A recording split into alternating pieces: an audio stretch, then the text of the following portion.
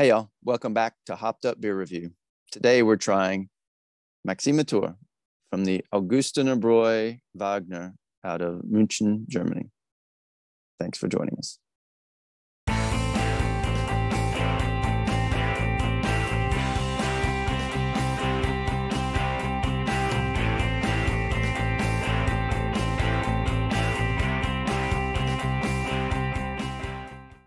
Hey everybody, we are back here at Hopped Up Beer Review to do another beer review show for you. And this is the place where you get our unprofessional and somewhat biased opinion about the beer we are drinking and reviewing. Be sure to like, subscribe, and cheers that notification bell, as well as check us out on social media. Links are below in the description.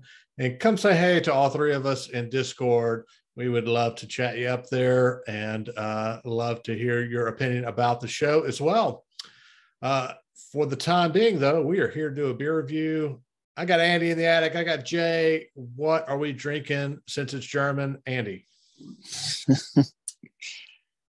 Maximator from the Augustiner-Bräu Wagner out of Munich, Germany, or München, Deutschland. So I was going to reference it later on, but as I told you earlier off record, and it's hard to see it. The label on the top is not, or the stamp on the top is not on their label. So doubtful that this will come through in Beerland. So there's a bottle cap. Not really. What is it on the cap? Is it the same Something thing? Different. No, it's different on the cap. Okay. Yeah. Well, I'm gonna crack it and start drinking. Yeah. Because I'm thirsty. Oh, this foil comes up pretty well. Yeah. Uh-oh. Spew. Benjamin. I'm going to take You it go slow next. here. Yeah. Who got us a spear, Ben? Benjamin. This is one we got at Hop City. Is it? Yeah. And mine spewed a little bit too. So, for sure. So giddy up, Andy. Got your towel ready? Yes, I do. I'm actually going to lay the towel down right underneath. Yeah, I got mine down there. So, this one that you got, Ben? Yeah, I think this is one I got. I picked up at Hop City when we were there. When we were all there. Yeah. So it's one I grabbed. Thought the label was interesting and one I'd not seen or had before. So, The good thing about having this light, I can see if it's gonna. I'm doing a slow release. I'm lying. I got this in Helen, Georgia. Yeah, I thought this was a Helen. Yeah, that's kind of what I thought. I didn't think this was a Hop City necessarily. Yeah, no, I'm wrong. That's all right. Come on, man. Just gotta pull the plug. Yeah, it's slowly inching. All the viewers are waiting to see what happens. Let them wait. All the viewer. So this is a Doppelbock, right? A Doppelbock. Doppelbock? Yes, meaning more than one bug. So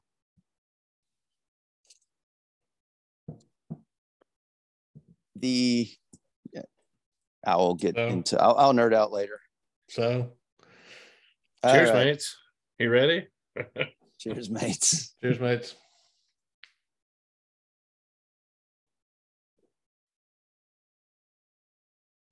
Go ahead and go down.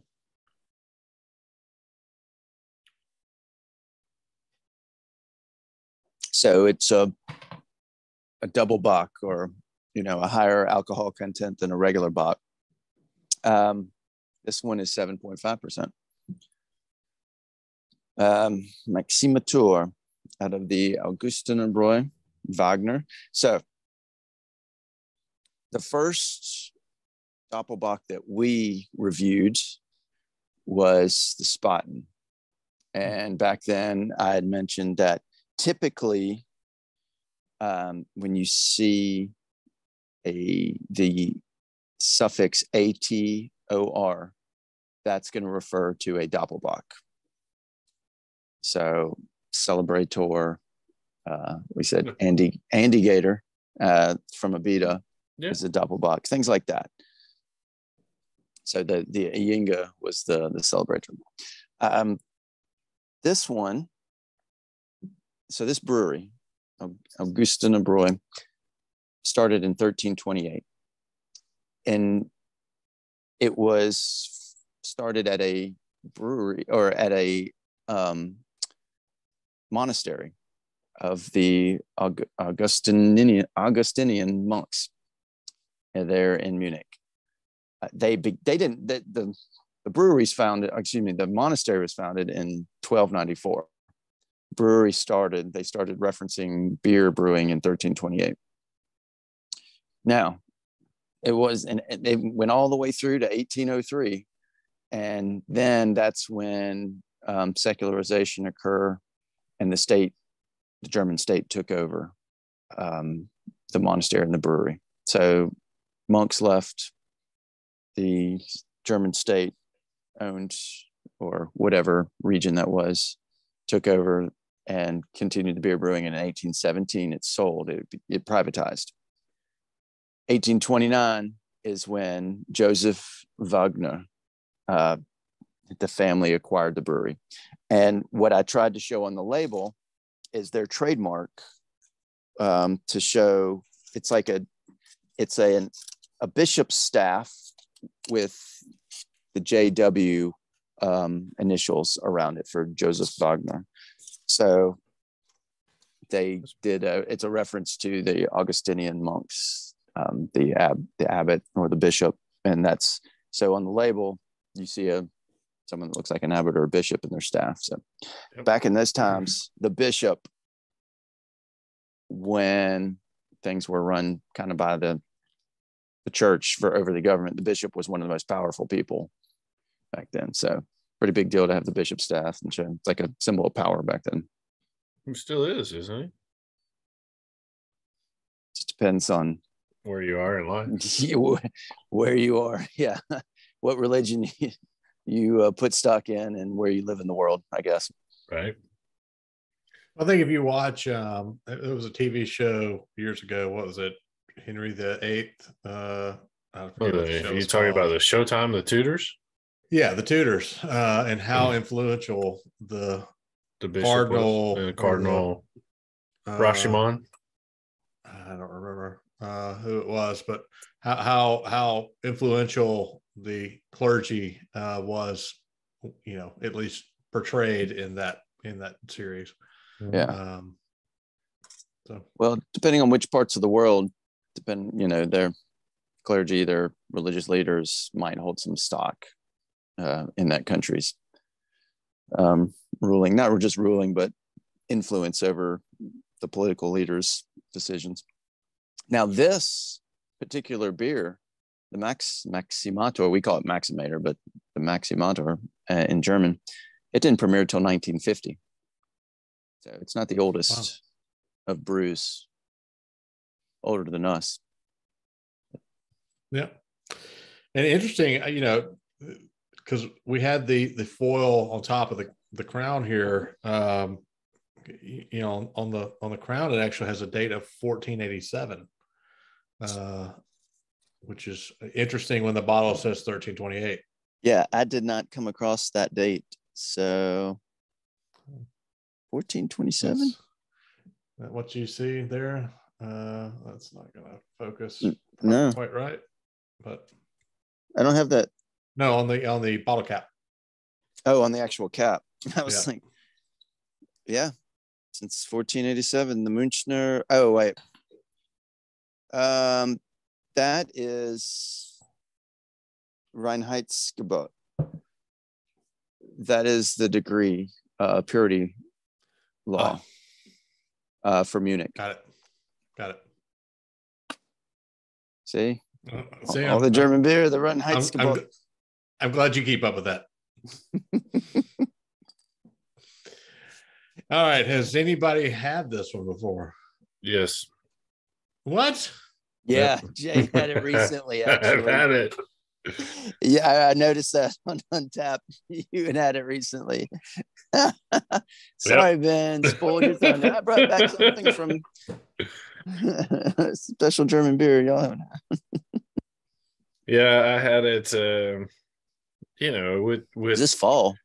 yeah, with all of us, like I think it was October, November timeframe, but with us expanding our horizons on the show, I mean, it's opened me up to a lot of different styles and beers, and so when I was in the bottle shop, I thought, well, that's a really cool label and a neat beer. I'll give that one a whirl. So, yeah. What? Sorry, man. All right. Well, with that, then I guess Jay will be going last, as per tradition of our show. If you've had the beer, you don't go first, unless we've all had the beer. So Andy's talked a little bit, so I guess I'll go first here. I think that, I think it's a good beer. It's hard to find a German beer that's bad, right? I mean, have we found one yet? Anyone? No. But I think when I think back to the Spaten Doppelbock that we've had, I was not a big fan of that one, honestly. And I had it previous to us reviewing it on the show, so I kind of knew what we were getting into. But this for me is more what I kind of expect out of a Doppelbock. The Spaten one, I think actually on the label it mentions it's a malt liquor, and it just the flavors are not quite there for me on that one. And obviously you can go back and watch that review to see what we think of that. But what I'm trying to get at is, when I'm looking for a Doppelbock, this is what I'm looking for. I think this one is great. It has a great flavor. It's an 8 for me for sure. Yeah. I remember a little bit about the Spaten, and I remember liking it more than you did. I like the malty flavor, caramelized. I like dark beers. It's got a little carbonation to it. I can feel the burps coming up, but it's good. I'm going to agree. I give it an 8.0. It's a fun drinker. It does taste a little heavy. It's not light, and 7.5%. You can feel that, but just it's a beefy beer, so to say. It's not a outside by the pool type of beer, no. At least. So you're saying the beer that spewed on all three of us is heavily carbonated? Yes. Trying to mask my burps. Yeah. Go. So yeah, all right. I mean, all right, Mister, I've had this beer. What? Yeah. Yeah, I mean, obviously it intrigued me. I mean, from the beer show, normally prior to us doing all this, I would have just gone in and said, all right, what's your new IPAs? No, I mean, it's broadened my horizons. I mean, I'm intrigued by all different walks and flavors of life and in the brewery world. So I pay a lot more attention to the German, Belgian, the international sections, and then all the local sections. And this label caught my eye, so I was like, "Oh, that's really cool! And I need to try that one." And look at that full on there! Wow! So yeah, I picked up one. Oh, girl. I picked up one. I mean, it was fancy. Come on. There. So caught by the marketing, huh? Yeah, exactly. I mean, why not? It's a great marketing ploy. I do think it's really heavy on the malt, and it's sweet to me. It's got that sweetness, and like Andy said, this is really heavy. It's not a day drinker. It's not a multi beer, in my opinion. I couldn't sit here and have 2-3 of these. I mean, but that said, it's a great beer, and I rated a 7.5. So yeah, I think the combination of the heaviness and the carbonation, definitely speaks to the point you're making about this is kind of probably a one and done. If you have a 4 or 6 pack of this for sure. Yeah, I mean, it's great to pull out if you want. To me, this is more of a fall or a winter beer. I don't know if that's true or not, but it would seem like that from the flavor profile and heaviness, and have maybe one of these and then switch to a lighter beer afterwards, or maybe the reverse, do a lighter beer and then follow up with this to close it out. So yeah, and I'm going to go ahead and say that words that you'll never hear out of my mouth are, what are your new IPAs? I'm not going to say that. Yeah. That's not going to be a question I'm going to ask. So it's either what are your new IPAs, or what do you have that might be a barrel aged, or limited or unique. You know how it goes. I mean, some of those sours that we get that are from Funkatorium, or the latest that I've run across in the bottle shop is they have the 50/50 Eclipse, the barrel aged that they've done, and I haven't tried one yet, but I've got probably half a dozen different varieties of them where they barrel aged them in anything from Buffalo Trace barrels to High West to Eagle Rare, and then they've been doing that for well over I think it's about 12 or 13 years now. And all of those, they cellar. So you can store them away and they're still good. Yeah. And you actually posted a picture of that in our Discord. So if you haven't joined our Discord, come out and take, check the description, hop on our Discord. Because we're having discussions about beer that we're drinking that we're not necessarily reviewing. And you can reach out to any of us there. Yeah. We're a fun group, I mean, obviously if you're watching this show, you know how fun and chatty we can be. So come check us out on Discord for sure. And there's some great other personalities in there. I mean, yeah, it's not just us. There are other people there that have joined people the show. From all walks of life and all across the world. So yep. Other reviewers. Other beer tubers, as the term has probably been coined somewhere else. So we have a good group there, and would love to see you there if you are not a part of that.